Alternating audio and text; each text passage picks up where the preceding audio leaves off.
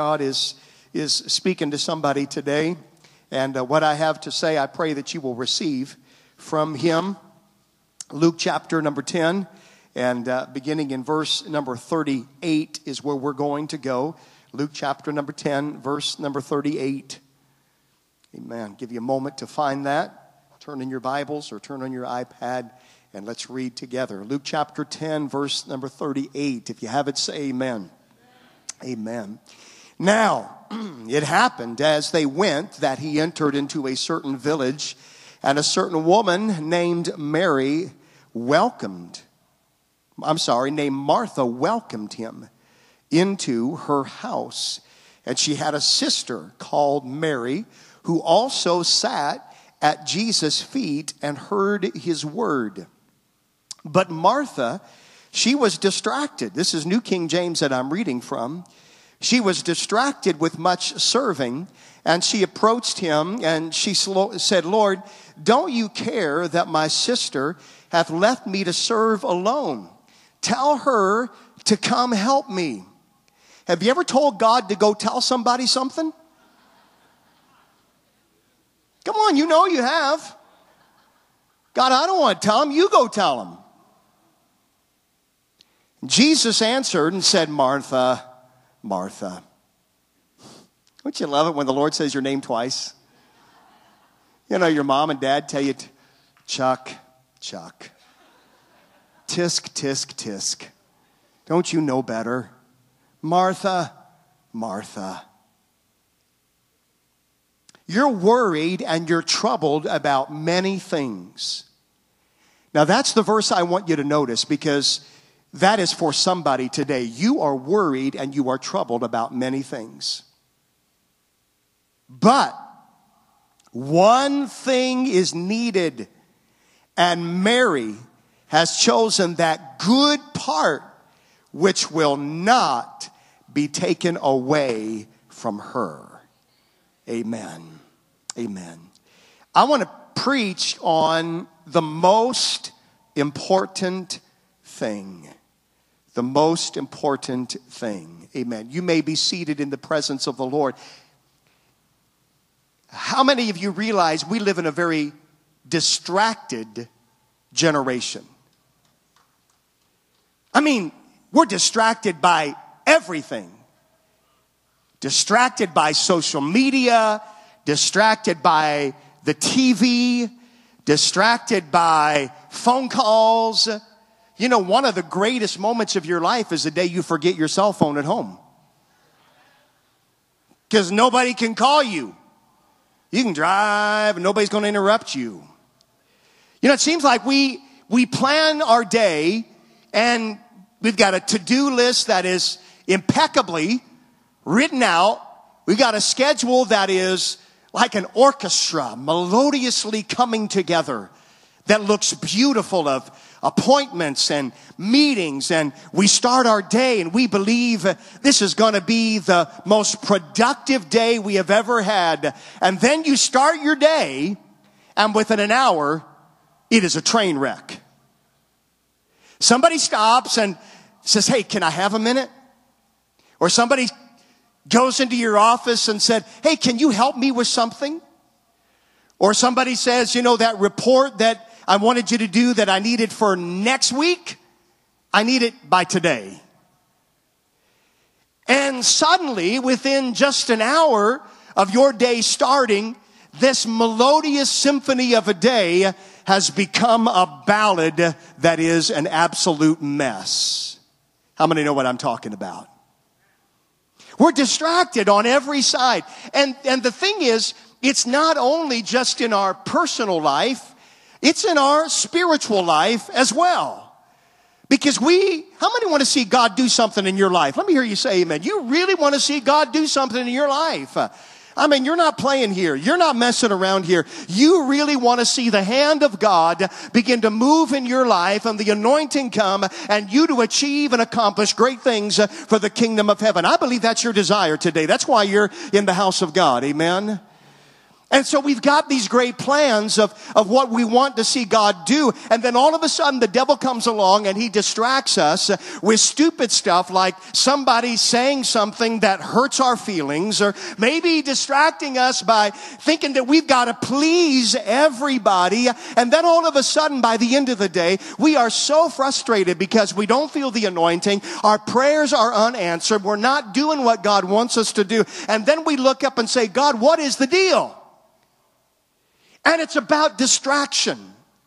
And I feel like I have a word for you today, because so many times we get so messed up in our head about what we would like to see done. And the enemy he would love to mess with your mind. How many know that? But today, by the time I walk out of this platform, I believe God is going to do something not in your mind, but in the depth of your spirit. And so we're using these two women, Martha and Mary. They're sisters. They're followers of Christ, but not only are they followers of Christ, but they're friends of Jesus. They're in his inner circle, and both of them, they've got great hearts. They've got good intentions. They love Jesus. But in this particular passage, there is a glaring moment in which the difference between the two is so well seen. And what you see is that Jesus, he acknowledges Mary, but he admonishes Martha. He commends Mary, but he corrects Martha.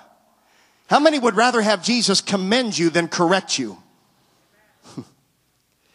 You know, Mary is sitting there and she's being blessed while Martha is just flat out busy.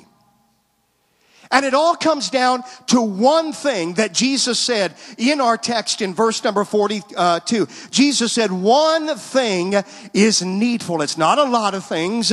It's not a multiplicity of things, but one thing is needful. And Mary hath chosen that good part, and I'm not going to take that away from her. No matter what you say, Martha, I am not going to tell Mary to do something different than what she is doing right now.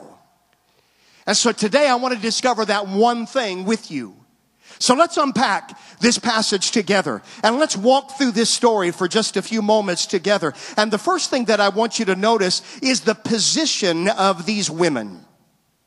The position of these women. The Bible says in verse 39 that she, meaning Martha, had a sister called Mary, which sat at Jesus' feet and heard his word. But Martha was cumbered about much serving. Now, the context of this story, obviously, you've read it many, many times, is that these two sisters have thrown a gathering. Whether it's a dinner party or not, really the Bible doesn't say. But it's a gathering, it's a social thing, and Jesus he's one of the honored guests at this social gathering. The thing that I love about this, and it's really not part of my message today, but the fact of the matter is, Jesus was a very social individual. He didn't just preach from the hillside. He sat at the table of those who were his followers, and he broke bread with them and he fellowshiped with them. But that's really not the point of the message. And so since it's a gathering, as all women do, Martha is so worried about every detail coming together. She wants the food to be exactly the way that it should be. She wants the house to be impeccably cleaned. She wants everything to go exactly as she had planned it to be. How many of you women like everything to go just like you want it to go? Come on, women, raise your hand. You know what it is. Amen. Your husband's on the couch watching football and you're out sweeping the bathroom. Man, that was your time to say amen, ladies. You should have shouted me down on that one. But women, they've got this thing about making sure that everything is just right the way that it should be. And so now here is Martha, and she is so busy, and she's sweating, and she's toiling, and she's laboring, and she's full of anxiety. She wants to make sure that it all gets done, and she wants to make sure that the guests are welcomed and honored. And then all of a sudden she looks around and realizes that her sister is nowhere to be found. And so she looks over, and where is Mary? She is sitting on the floor. And she is sitting at the feet of Jesus. Now, if you're Martha, and if you are a perfectionist, immediately what rises up within you? How many know a little bit of aggravation comes up inside of you and say, how dare you sit while I am over here working my tail end off, and you are just simply sitting there, you lazy thing. Now, that's my translation of the scripture. But There's got to be a level of aggravation because Martha immediately confronts the situation because now what Martha was doing is not a bad thing. What Martha was doing was in no wise wrong. But you see, my friend, it was the position that Mary found herself in that was the most important thing, because Mary was by no means lazy, but rather Mary was not just simply sitting at the feet of Jesus. She was submitted to the word of Jesus, and she was doing the thing that Jesus wanted her to do, and that is to take in his presence and to be able to be blessed by his word. Because you see, my friends, sometimes we get so busy doing good things that we forget it is not about what we do. It is about the presence of God and the anointing of the Holy Spirit that is living within us. That is the most important thing. Somebody shout amen. Amen. Listen, sometimes in ministry, we get so busy serving that we forget it is not about serving. It is about submitting to the will of Almighty God. Amen. We serve in the food pantry. We serve in the cafe. We serve on the worship team. We serve as an usher and a greeter. And all of those are good things. But I want to tell you, church, amen, the most important thing is not having every I dotted and having every T crossed and having everything impeccably planned. The most important thing to the body of Christ is for Jesus himself to be the honored guest at everything that we do, and the presence of Almighty God to walk into this place, and the anointing of the Holy Spirit to breathe in this house, because he is the honored guest, and everything we do is for him and for him alone. Somebody shout amen. Oh, hallelujah. Listen, I believe we're living in a day right now where so many people have what I call the Martha syndrome. You are so busy. You're busy at home. You're busy in your marriage. You're busy with your children. You're busy in the church, and all of them are good things. But you've become so busy that you've forgotten to pray, and you've forgotten to crack open, amen, the Word of God. And you've forgotten that sitting at the feet of Jesus is what he longs the most, so he can wrap his loving arms around you and tell you how much he loves you, how much favor, how much blessing, how much joy, how much peace, how much prosperity, and he wants to pour into your life. Amen. But we get so busy that we forget. And I feel like the Lord is challenging us together, that he longs for you to come into his presence and to stop with all the stress and the anxiety and realize, oh, how much he loves you. Listen, friend, I realize life gets busy, but never too busy to acknowledge the Lord Jesus Christ, who gave everything and died and rose again, and he loves you with an everlasting love. You see, sitting at feet is a sign of submission to that person. I mean, think about this. Ephesians chapter 1, as you look in the Word of God, talking about Jesus in verse 22, the Bible said he hath put all things under his feet. How many know Jesus is the absolute authority of everything in this universe? Let me hear you shout amen. There's no demonic spirit that will ever take away his authority. There is no spirit of sickness or infirmity that will ever take oh my God, Jesus, he is the apex and the author of creation. He's in charge of everything, and to show that he is an absolute authority, he said everything's under his feet. Amen. When Jesus shared the Last Supper with his disciples, what did he do? He took a towel, the Bible said, and a basin of water, and he knelt at the feet of his disciples, and he washed their feet. Why did he wash their feet? He washed their feet to teach us that we are to submit each other to the fellow body of Christ. And that's another message. But brother, one thing that is missing in the body of Christ is a spirit of submission and servitude to each other. But when you kneel at someone's feet, what are you doing? You are submitting to what that person is saying. And so Mary is not lazy. Mary is not ignoring. Mary is not oblivious to what needs to be done. But she also knew, I could do all of that.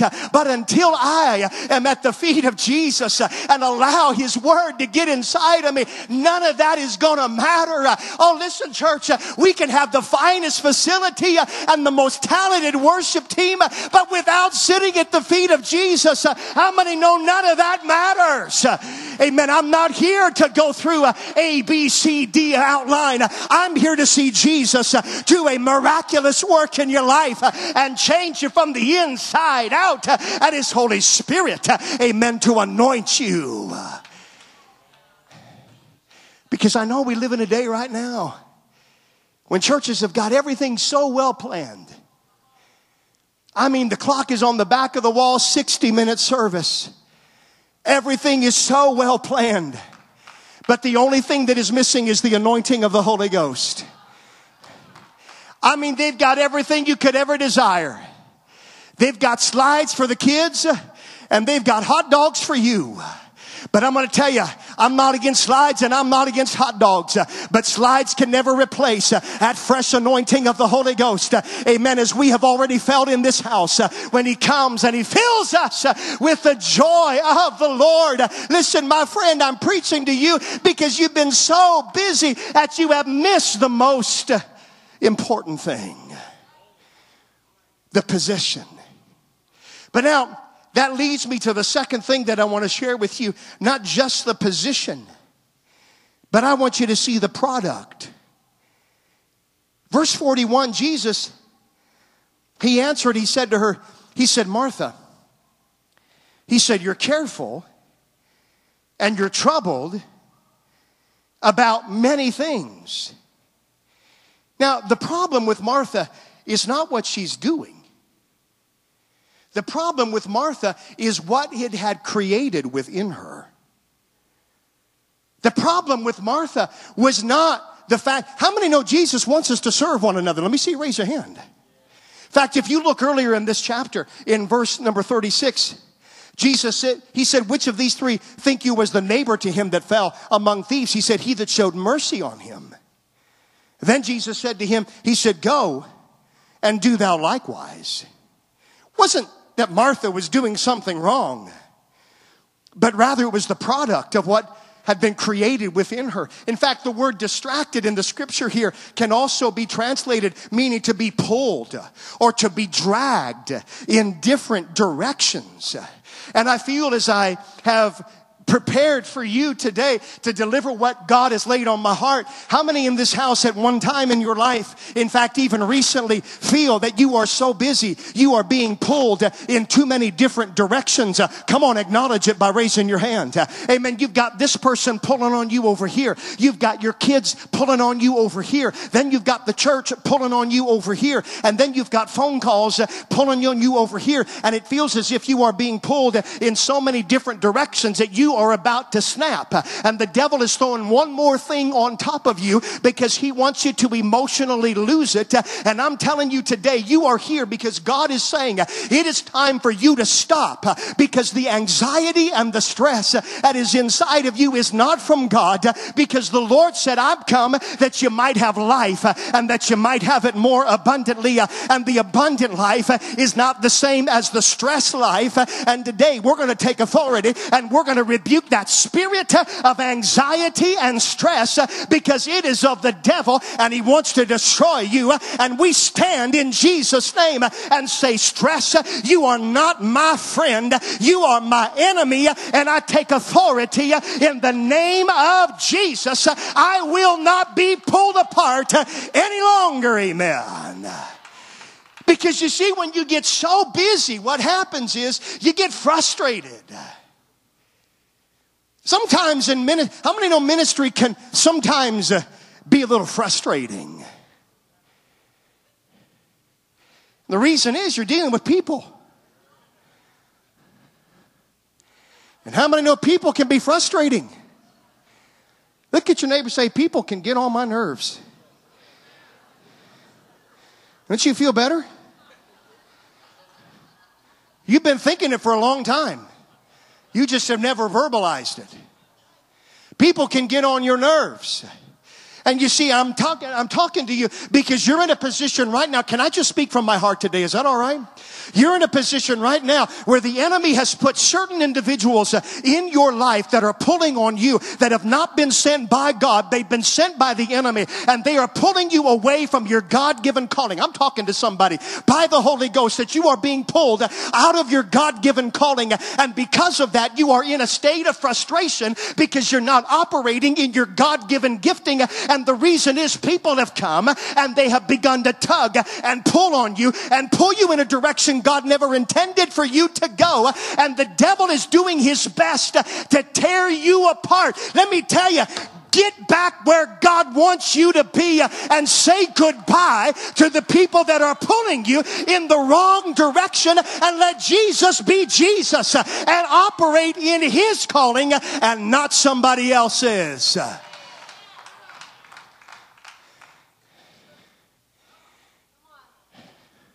Come on, let that soak in for just a minute. Other people don't know the will of God for you. Oh, they think they do. They think they do. Oh, sister, you ought to be leading a Bible study. You got so much of the word. Oh, sister, you ought to be on the platform. You ought to be. Let me tell you something. Don't let somebody put something in your head that the Spirit of God has not put in your heart. Let me say that again. Don't let somebody put something in your head that the Spirit of God has not put in your heart.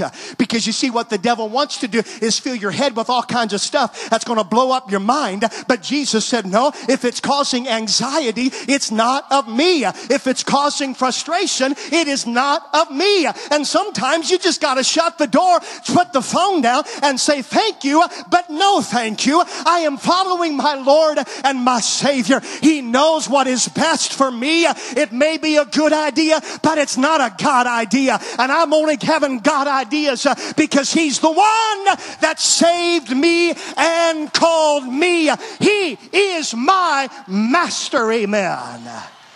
Hallelujah. Your kids are not your master.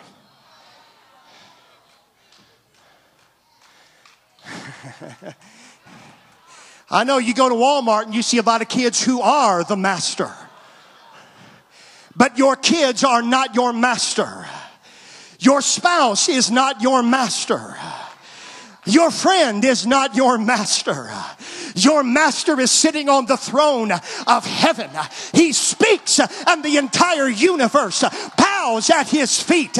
His hand moves and the storm is calm. What am I telling you? You've got to say yes to the master and stop listening to everybody else, because stress has begun to take over your life.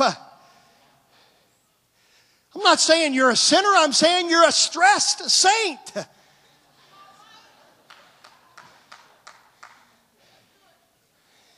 And the problem is, I'm just going to be real with you.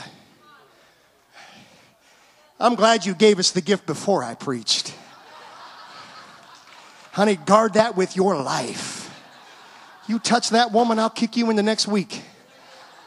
I won't.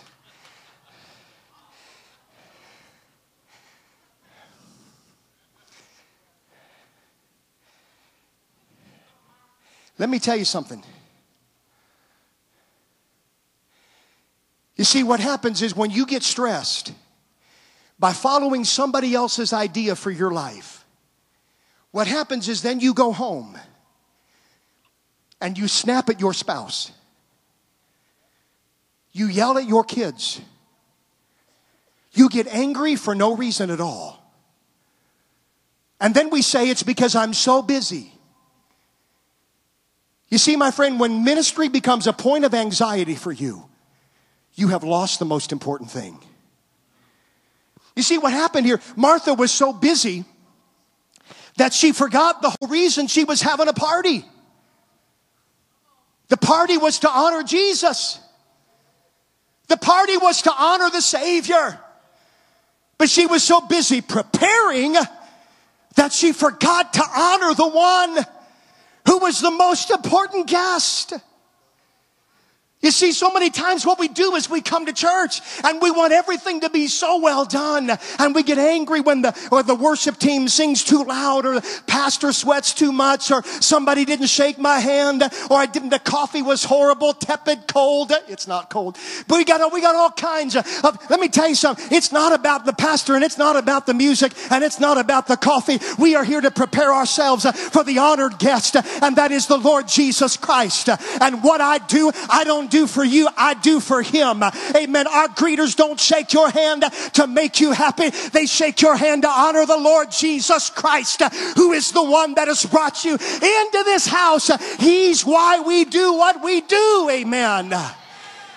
And you see, if you get involved in ministry and you forget that you're not doing it for the pleasure of men, you're doing it for the pleasure of God, you will get burned out. You know why you'll get burned out? Because you'll do ministry and nobody will pat you on the back. Nobody will say, good job.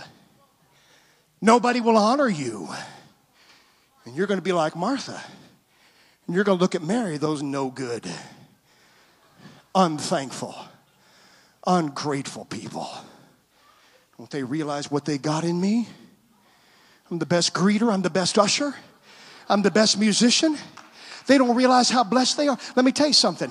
When you begin to, when you forget that you're doing it for Jesus and not for them, amen, you begin to be like Martha, and you walk up to Mary and say, what are you doing? You're not working as hard as I am. You're not doing what I am. And we get, look at this. This whole frustration causes a family squabble between two good women. And many times what happens is when you are in a place of frustration in your life, you go home and it causes a squabble between a good family. How many know what I'm talking about? Husbands and wives get into disagreements. And the thing about Martha is she tried to pull Jesus in the middle of their squabble. She said, Lord, do something about her. You ever been to somebody's house and the family gets in an argument while you're sitting there? Isn't that awkward? I mean, you're sitting there and they're arguing, they're yelling at each other. They're having this big, they're smack talking each other, and it's just like you were just sitting there. Awkward. You just want to get out of there as quickly as you can. But what's even worse is when they try to drag you in the middle of it. Come on, guys. When that husband looks at you and say, hey, buddy, don't you agree with me?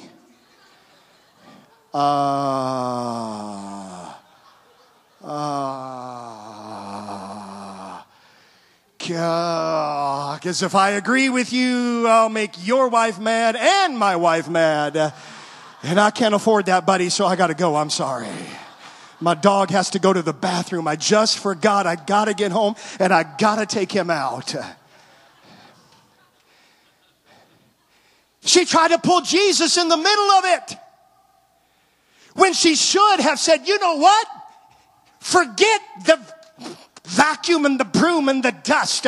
I've got to get into the presence of my honored guest. And what I am telling you today, my friend, is you have got to get into the presence of the Lord Jesus Christ. I know this is simple, but I'm talking to stressed out people. And the Lord is saying, just quit doing what you're doing and come and sit at my feet and partake of my word again.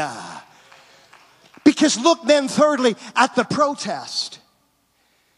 Because not only did she pull Jesus in the middle of it, it's almost like she was blaming him for it.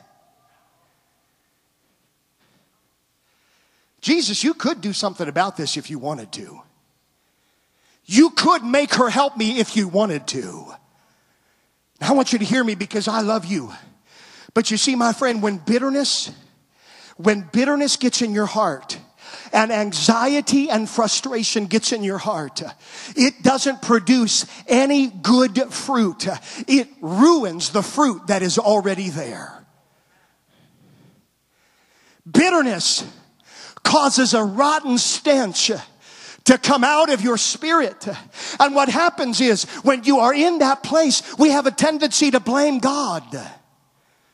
God, you could have changed this situation. God, you could have done something different, and you don't have to say a thing. I know that I'm on track. All of us have been in that position where we say, Lord, you could have done something different. But you see, Jesus, amen, he knows the end from the beginning. And sometimes when things don't work out, it just may be God's way of getting you to come back to him, because you've been working on your own and you've been trying in the flesh. And Jesus has said, when you get to the end of yourself, come back to me, because I've got everything that you need, and you will have the joy that only comes from my presence. Amen. Frustration means you need to come running back to God and not blame him. Did you hear what I'm saying today? Is this helping anybody? It's not God's fault. I said it's not God's fault. It's not God's fault things didn't work out. It's not God's fault things didn't go the way that you wanted them to go. Sometimes it's God's way of getting your attention. And I feel like today, he's got your attention. I said, he's got your attention. Because you came into this place so full of anxiety, stressed out about how busy you've been. You've come in angry at the people that are not working the way that you work, not as hard as you work. They don't have the heart that you have.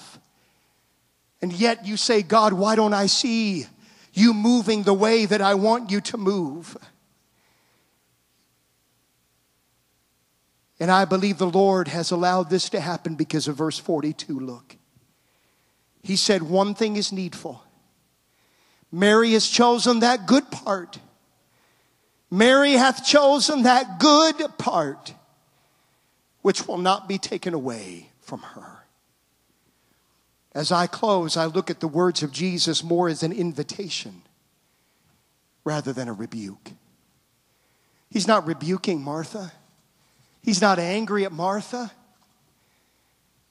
but rather he's giving her the invitation to enjoy the same blessing that Mary is enjoying. He's saying, Martha, come. Stop what you're doing. Stop being so busy. Stop being so stressed out. And just come sit at my feet. When's the last time you prayed till you felt the presence of God? When's the last time you prayed till you felt the anointing just immerse you in his love? They say the average Christian prays maybe 3 to 5 minutes a day. The average pastor maybe 5 to 7 minutes a day. Church, I believe Jesus is calling us. Because see, what happens is, in our society, we identify ourselves by what we do. I'm a pastor. I'm a worship leader. I'm this. I'm that. I'm this. No, my friend, I'm a Christian first. And so we think that the more we do, the more blessed we will be. But sometimes it's not the more that we do, but rather it's the less that we do, so that we can actually get into his presence. And this morning I'm speaking to you, but it's not my words that you hear, but the voice of the Holy Spirit deep inside, where he's saying, just come. Jesus said, come unto me, all ye that labor and are heavy laden, and I will give you rest. Take my yoke upon you. Learn of me, for my yoke is easy. I said, my yoke is easy, my burden is light. If you're carrying a yoke that is heavy, it's not of God. And today you need to shake it off. You need to get it off. You need to take the burden that the enemy has put upon your back that's caused stress and anxiety. And you need to lay the burden down at the feet of Jesus, because he said, my burden is light. He's saying, come, be Mary. Martha, come, be like your sister. And as your shepherd today, I tell you, come and sit at his feet. Sit at his feet. Father, in the name of Jesus right now, oh God, your Holy Spirit is so amazing. You are so amazing, God. Thank you for the anointing that is in this place.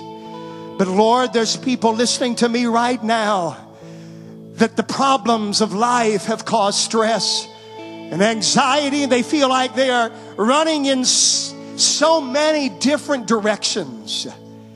And today you're just simply saying one word. It's come. Come. Come. Leave all of the stress behind and come. Leave all of the busyness behind and come. Because I will give you rest. I'll give you rest. I'll give you rest. This team's going to sing this great song, Good, Good Father. And I feel like today some of you have forgotten how good God is. It seems like it's been a theme from the time that we opened this service about how good God is. How many believe he is a good God? Let me see you raise your hand and shout amen. Come on, stand to your feet. He's a good God. I said he's a good God. And if you're in this place and you feel that anxiety and stress overwhelming you, and you have become a Martha, so busy about doing even good things that you have forgotten the most important thing, I want you to step out of your seat right now. Come on, just as they sing, step out of your seat, and I want you to run to this altar and get into the presence of Almighty God. I want you to feel his presence. Amen. Feel his joy. Feel his peace. Amen. Come on, as they sing right now. Glory to God. The Spirit of the Lord is here. Spirit of the Lord is here to give you rest. I know that he wants to give you